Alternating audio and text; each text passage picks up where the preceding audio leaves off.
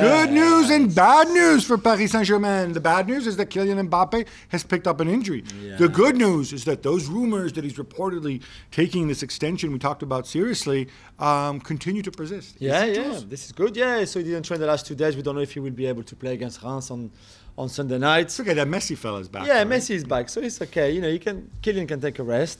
And for the extension, it's just that PSG are quite positive after the positive meetings that they had, and that is quite receptive to the idea of signing a short extension to stay just one more year at the club. I think this is the idea. Let's see, there's still a long way to go. He can well sign for Real Madrid or whoever he wants, but there's a feeling that those talks are positive, so we'll have to see. Tell you what, only way I do this is if you work out a deal where I sign for Real Madrid and they loan me back for a year. That's never going to happen. Whatever, but That's still, never gonna I don't see the benefit to him in doing it.